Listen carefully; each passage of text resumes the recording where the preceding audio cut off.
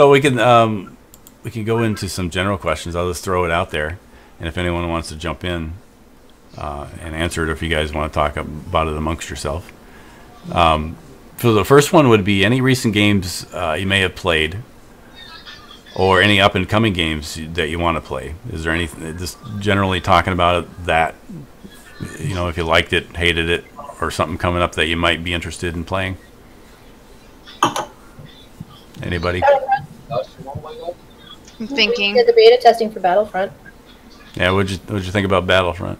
I was reluctant because I didn't think it would be that good. I hate FPS, and I think between the fact that you can change it to third person and Star Wars is everywhere. You could actually be Darth Vader.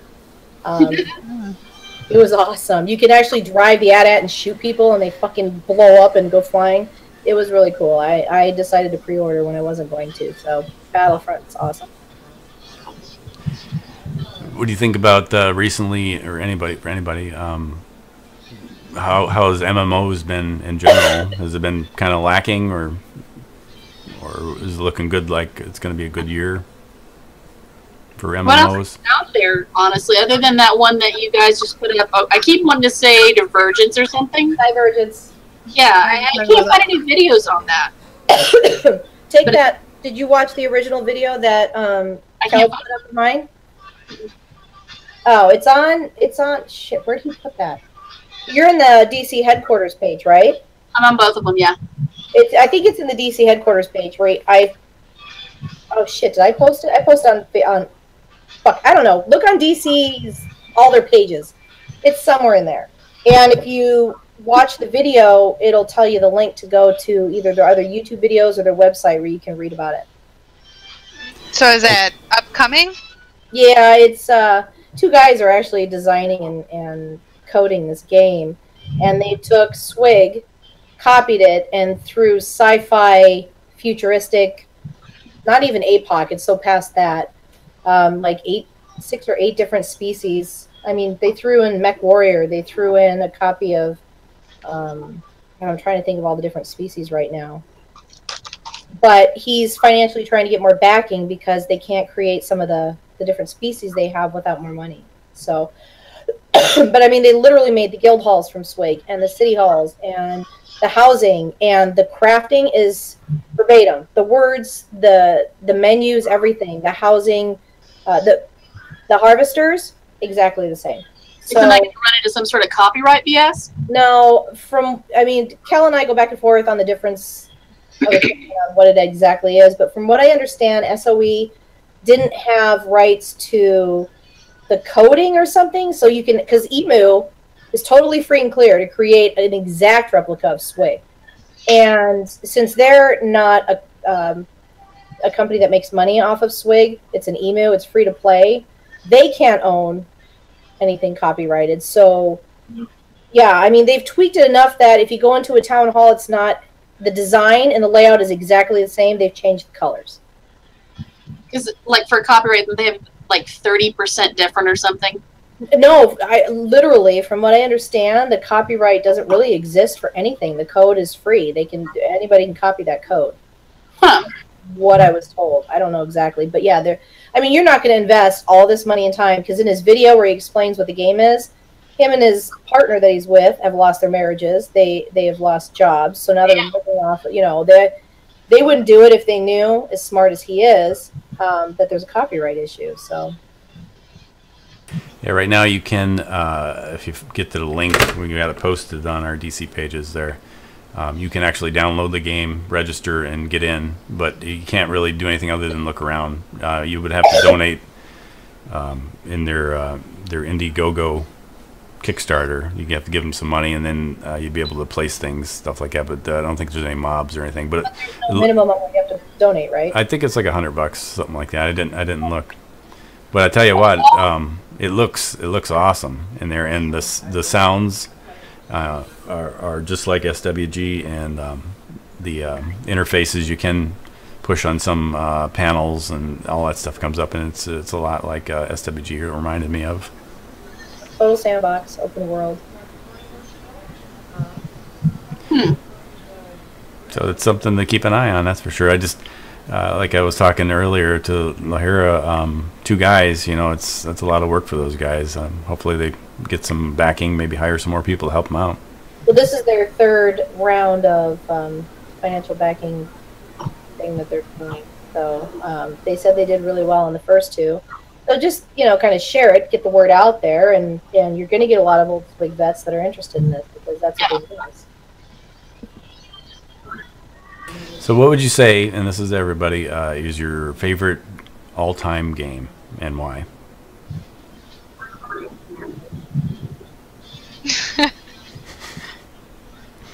Swig. Checkers. For the obvious reasons. Everything we talked about. Well, I mean, I couldn't even tell you what Swig is, what it's about, what kind of game it is. So I don't know much about that. So it's kind of interesting how diverse it is, because I'm sitting here going Sims, and you're saying Swig, which are probably like the most opposite games ever. Yeah, this is very player dependent, and it's a player economy, 100%. It's not credits. There was, you can't explain it. It was a very social, a very realistically social game. And we relied on those are honestly the types of games that I want to play. Astron's Call for me is how you described this game. It was so dependent on the people that you played with. That is what made it good in the definition of. Yep.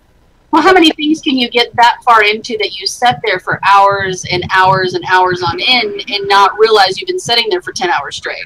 Exactly. Every time you log on, there's 10 different choices of shit you can do. Mm-hmm.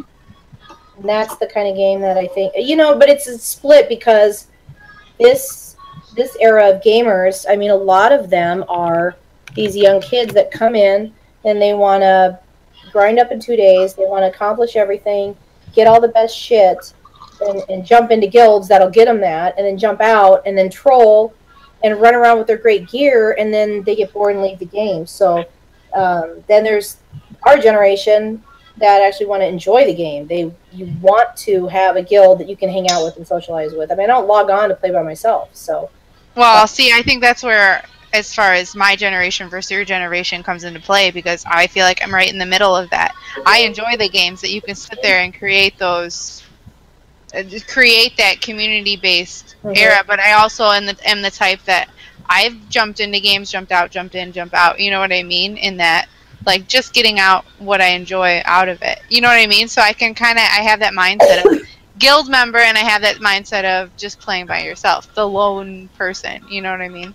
Yeah, and see that they need to create a game that actually you go in with the intent of getting what you want out of it, and that was, everybody got into Swig going, oh, I'm going to play Star Wars, and then all of a sudden you're in a guild and there's people to fight constantly, and you have to show up to base defense, and everybody's fucking around the cantina, and you look forward to logging on and seeing everybody, and you can decorate your house and all this other gay shit that no matter how much everybody made fun of, everybody enjoyed doing it. Yeah. And it just became something. It was like a social dependency. I mean, you just really looked forward to getting on and being with everybody. It was a lot of fun. Yeah. And that's what will keep you coming back to a game that you think you're just going to play and be done with. Yeah. So, and again to everybody, during your entire gaming life, have you ever witnessed a different attitude towards female gamers? I think that's a resounding yes. Mm-hmm. Well, the fact that they still to this day don't believe you're an actual female is kind of to our advantage anymore. But girls don't get on the interwebs. Yeah, but they're starting to understand. The problem is you have more guys, because back in the day, hardly any guys played a female tune, and now guys are always playing chick tunes. Mm-hmm. And so it's harder for them to figure out who are girls and who are guys. But once they find out, then they act the same way as they did before. Then they either just want to try and cyber with you, or they think you're stupid and you can't play. And then there's a select few that actually just... Sorry. Was that the cat? Yeah, she hit my mic. Sorry. She's like, "What's this?" Well, and I know I've talked about this many, many times because it's always kind of fascinated me. I believe that humans, at least males, are somewhere back in their caveman brain want to protect females. That's that seems to be a DNA thing, and so it always seemed to me that if a girl showed up in game, that guys were always more likely to help them out, to give them stuff, to help them level up, or whatever the case may be. And I believe a long time ago, guys would pick up on that, and so they would become a female toon and do that just to scam other guys out of stuff. And then of course nowadays, like Lahira said that a lot of people are playing female toons, and that's because a lot of guys say if they're gonna have to look at something, they want to look at a female. At least that's the excuse that they give now. Except half of them don't know how to design a good looking female anyways. It's like, you want to stare at an ass and that's what you made? Do you guys ever have any time in game where I mean, it was very obvious? I mean, it could be the whole, someone pestering you because they know you're a female or think you're a female, or something like that, where and you'd know it. I guess you would know it if you saw it, because the game plays a certain way, and then all of a sudden, somebody out of the blue starts paying more attention to you. Is that something that actually happens a lot back a while ago, or is it something that I just make up? No, I think there's a lot of see, this can sound bad, so I shouldn't say it. I don't even understand what the question was. I'm feeling dumb right now. Do you feel that guys, when they find out you're a female, you're a true female, that they pay a lot more attention to you? I mean, is that what the question was? Like, they pay more attention to you? Yeah, pretty much. I mean, it's hard. I know, and this is why this podcast, I think, would be good to get the girls' point of view, because guys, we only see what guys see, and we only play as guys. One of many. There's a lot of different categories of guys that play games. There's the one that lives in mom's basement, whether he's 15 or he's 35, and he's a troll, literally. And he'll find maybe a female in game that likes him enough, that deals with him, and then he's nice to her, but he's an asshole and he hates everybody, whether you're female or not. Then there's the guys that actually play, and they're kind of like that half nerd, where they game, but they still have like a social life, so they game when they're not out on the weekends. And those are usually the guys that are pretty cool to hang out with, because they can accept you as a gamer or whatever. They just want to hang out with you, but they also have shit going on in real life that's important, and so they're not obsessed with you as a female gamer. They just think it's cool you game. There's guys just want to cyber because I think it maybe ties in with the troll in the basement, or they just can't get laid because they're really ugly, but they want to they don't want to know what you look like. They just want to cyber with you because that's all they can get, I'm assuming. And then there's the guys that think you're stupid because you're a girl and you can't play. I think I covered most of them. Yeah. And I guess with that said, then, has it gotten any better in recent years, or is it worse? No, it's better. And anyone have an opinion on why that might be? I honestly think that a lot of the chicks that go that route, though, are the ones that are out there screaming, I'm a girl, look at me, I'm a girl. Mm-hmm. And then there's some of us that are like, I just want to play the damn game. Yes. And I'm not going to run around and scream, I'm a chick, give me stuff, or whatever. I never experienced that in my early gaming, because I never run around screaming that. I'm just like, I'm playing my tune, go away, if you want to give me something, cool, whatever. But I guess what, I wasn't one of the female beggars. I can relate to that in the sense that I think I kind of lost my train of thought on that one, but it's more like, no, there it goes again. Go on, somebody else say something. And just for the record, that's not that's not being a female there. That's being related to Wolf. That's how Wolf is. Thank you. No, I totally lost it. I had like a whole train of thought, and then I got distracted. And it's funny. I had a follow-up question. And I forgot it too. That's great. Good job. Mm-hmm. No, I think guys treat girls a little bit better than they used to because they kind of all generally either want to cyber or think you're stupid. But now there are actually some that realize that girls can play, and then when they're smart enough to know they can play, they're like, hey, let's play. Then they just go with that. So.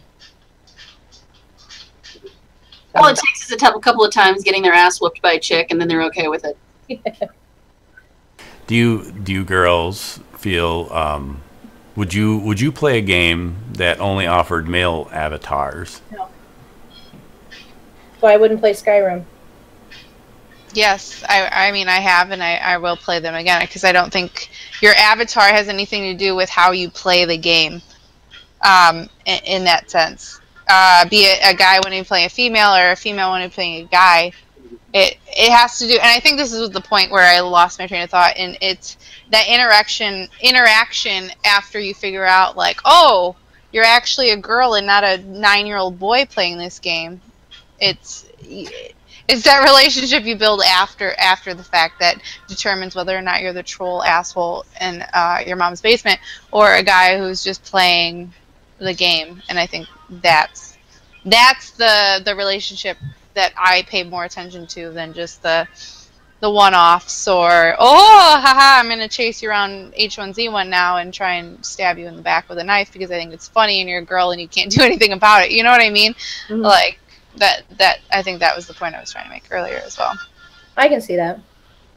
No, I couldn't do that because that's why I'm not playing that with you guys because I think I would road rage and find someone and no. No. But I'm kind of with you on the same thing. It's Skyrim. I think it depends on the game though too. If you're running around as that's your little icon and you're interacting with other people, then I might get a little pickier with male, female, what have you. But Skyrim, just running around, discovering new zones, puzzles, whatever, I kind of don't care. See, I feel it's like a representation of me. When I'm creating character, I'm like, I want to kind of throw shit out that's me. What can I do? Because I'm looking at myself all the time, and so it's just kind of like me running around. And it's almost like that, like we talked before, where you immerse yourself in this fantasy of, because nobody can actually live in Star Wars, which would be fucking amazing. And so what do I want to look like if I could live in this world? And that's the way I see it. So I want people to perceive me as who I am or who I want to be or who I want people to see me to be. And so to me, it's a big deal. But running around as a big fat Viking is just not fun to me. I know it sounds superficial. What's coming to mind is actually the difference between people who play in third person and the people who play in first person. Yes, exactly. I play my games in first person, so it doesn't matter. It doesn't matter to me. Yeah. I was like the dude on Skyrim's a fat Viking. I never even looked at him. I don't remember. I just remember I was running around. I'm like, okay, first of all, this is a really slow storyline, and I'm a dude, so no. After like an hour, I'm like, no. I really wanted to get into it. It looked great, but I couldn't do it. I just, I like to immerse myself, and not to the extent of role-playing as much as if I really want to enjoy the game, I want to experience the game. So I want to create a tune that I like. Well, I can see your point of view on, like, let's say my Sims obsession. If they were to say you could only play a male character on Sims, I'd be like, nope. Right.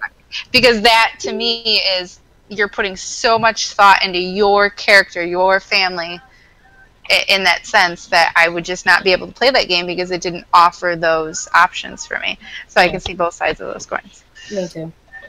So Go ahead. No? I'm like, I don't care. If I enjoy the game, I don't care. Yeah. Although I didn't realize Skyrim was a big fat Viking guy. I just knew he was a guy. I don't remember. It was like a long time ago. As long as there's pets in the game, Cranberry will be a fucking... I was saying, Skyrim, you could be a female. I'm a female in Skyrim. I couldn't get... Maybe it was when it first came out. I couldn't be... Or is it... No. Because it was Hardware's copy, and I was just trying it out on his computer. So once you create a character, that's it, right? You can't have multiple characters. On the single-player game? Yeah, I think so. Yeah, maybe The that was Skyrim, it. And I was yeah. like, I'm running around as, but I started the storyline from the beginning, so I don't know. It was just. If you're playing his character, yeah, you may have been stuck. Yeah. It's worth it even if you're just gonna run around as a guy and Flosroda, the little children across the screen. It really is. It's an awesome game. Skyrim is like a blend between Astron's Call and Sims for me because the Skyrim world offers you an infinite number, well, I shouldn't say infinite, but very close to infinite number of storylines that you can take to get to where you're going. And it's just, you create your own story in any sense. And it's almost like reading a book or creating your own movie, be it you're a female or male. And you know, to go into that big Viking guy you're carrying around, it could be very much like one of those adventure books. You get to create your own story and dive into it. So That's you what can I was walk very- horses up the side of a mountain. what was that? What? You can walk the horses up the side of the mountain. Yeah. Just keep jumping.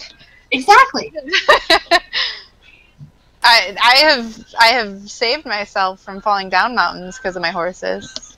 So yay. So it sounds like games that you really enjoy. You've invested yourself in that story. You relate to the character. When you create the characters, do you really like customization? And if you do you try and make them look like yourself, or do you try and make them look different? I think it depends on the game. To the level of story, or like how I was explaining the difference between Skyrim and Sims. Like Sims for me is that as much detail as you can put into your character as possible. I mean, that's a representation of me. Where with Skyrim, it's more, Skyrim is a story, and you get to choose the path of this character that's already set out for you. Where Sims is create a character and then play. Does that make sense? Mm-hmm. What, any of you girls or women, whatever you want to say, do you take any offense to some of the Eastern market MMOs where they have excessive boobs that with gravity and bouncing around, that kind of thing? You ever see any of those games? I have big boobs, so it's nice to have that option. I'm not flat-chested. I don't want to be in a game. I'm sorry, what? Did you say? I had to process that. I think I missed something there. To summarize, I think she said I have big boobs, so it's nice to see my big boobs. Okay, I did hear that right. As somebody who has small boobs, it's nice to pretend I have big boobs. So, no, I don't think there's any problem with the characters. All right. Well, anything else you guys wanted to discuss? Was that not the answer anybody was expecting? No, I think girls like boobs. Customization is very important because nothing sucks more than running into a city and seeing 12 other characters that look just like you. Yeah, yeah. And then you start to feel like all insecure because you're like, oh, this is kind of like fun for me, and now I see 3 of me standing around me, and it's like, I don't know, maybe it's a girl thing. I know that guys are bothered by that too. You don't want to see people with the exact same armor and the exact same body structure and the exact same hairstyle. And so the more detail there is to change, that was another thing about Swig. You could literally, there was just this diagram for every single detail, and you could change it so immensely that you could really, I mean, the armor was all the same. Everybody ran around in the same fucking armor, but your characters would be different, except for the hair. But you can color the armor. You can color the armor. Yeah, you could color the armor, but everybody ran around in comp armor. The hairstyles, females tend to stick to like 2 or 3 of the 12 to 15 there were. But that was, I mean, that was 10 years ago. I mean, the fact that they came out with, I mean, one of the options of the long hair would have a braid, and it was all pulled back, and then here's your back, and the hair would stick out like this. And so, I mean, the graphics were horrible, but not that bad. And so they've come a long way. Although I play Swoda right now, and Lana in Revan's Legacy, the expansion that came out a while ago, she looked like a hot mess. I don't know who the hell designed her or who's in charge of the female designing. She was horrible. They cleaned her up for this new expansion that's out right now. And then the sister of, don't even ask me the names of the characters right now because I had wine. but the sister of the bad guy is hotter than shit. So they finally like hired people that knew how to design women. I don't know if they finally asked a chick, which would be the smartest way to go. But in Repop, huh? Chick with the dots on her head. Yeah, the like metal or bone or whatever. The sister, yeah, she's cool. I think a lot of it has to do with her personality too. But the Repop has horrible female shit. And when we were trying to do alpha, and I think they finally switched over to beta, they still have nothing. I mean, I look like Ronda Rousey on steroids on a bad day. And so it's just not feminine. And you want to be able to choose to be feminine if you want to be.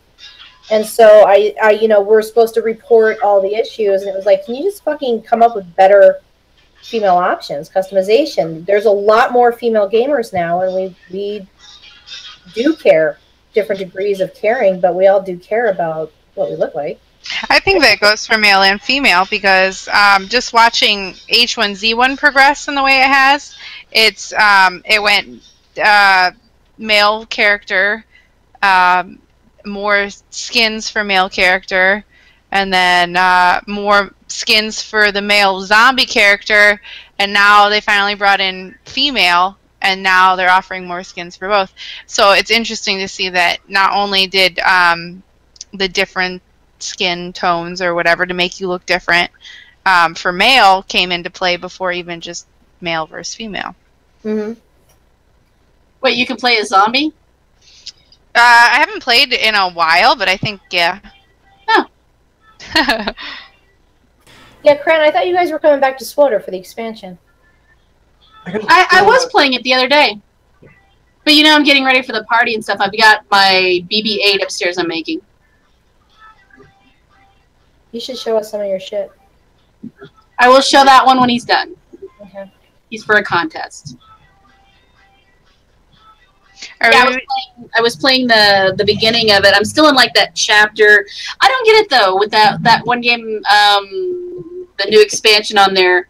You're in the middle of a chapter, but I ran across other players that were PvP enabled. I'm like, wait a minute, I thought I was in a chapter. No, it's like your area for your storyline, and then you'll have like open areas where you can PvP, and then you go back into your storyline. Oh.